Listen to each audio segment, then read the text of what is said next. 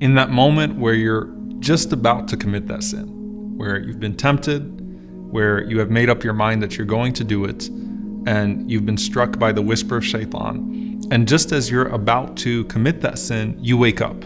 Okay, so those are the people that Allah subhanahu wa ta'ala says, تَذَكَّرُوا فَإِذَا هُمْ مُبْصِرُونَ, that after they've been touched by the whisper of the devil, they wake up and then suddenly they can see. They're completely tuned out of that sin, and they're turning back to Allah subhanahu wa ta'ala in repentance. That's the best case scenario, that you were about to commit the sin and then you stopped, where the Prophet ﷺ said, إِذَا ذُكِرْتُمْ بِاللَّهِ فَانْتَهُوا, that when you're about to commit a sin, if you're reminded of Allah, don't ignore your conscience, don't ignore your taqwa, don't ignore those thoughts about God. Stop right then and there. Don't say, all right, well, I'm already halfway through the sin, or I'm already at the point of committing it, I might as well commit it and then worry about repentance later. Stop yourself then. But what about when a person just commits the sin? And you commit that sin, especially the first time you commit that sin, before you've become desensitized to it, you feel so dirty, you feel impure, you feel a great sense of remorse and regret.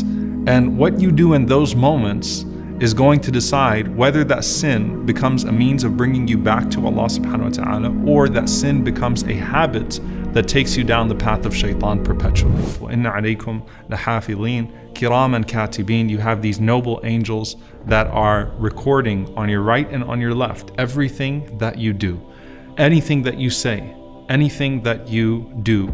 Allah subhanahu wa ta'ala has commanded them to write. مَا يَلْفِظُ مِنْ قَوْلٍ إِلَّا لَدَيْهِ رَقِيبٌ عَتِيدٌ, not a single word that you utter, not a single expression that you utter, except that those angels write it down readily. Now, as those angels write down, they have a sense when you're about to commit a good deed or you're about to commit a sin. Because as Sufyan rahimahullah said, that when a person is about to commit a good deed, the soul emits the scent of musk, this beautiful scent.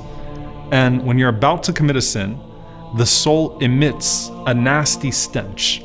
And so there's a sense that a sin is coming. But then after you commit that good deed or that sin, and those angels write down everything, there's one exception.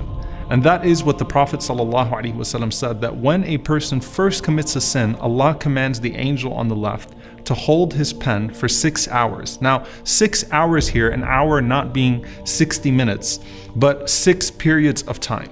There's a time where Allah subhanahu wa ta'ala says, hold off.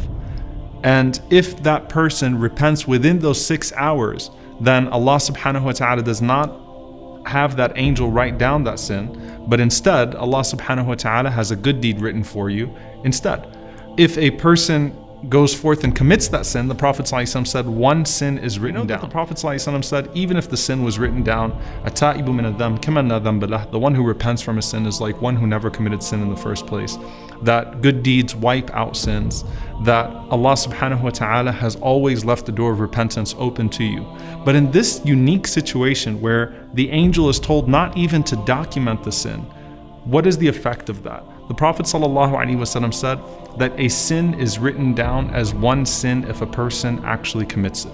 But a good deed at the minimum is written at 10 good deeds, up to 700, up to whatever Allah subhanahu wa ta'ala decrees it.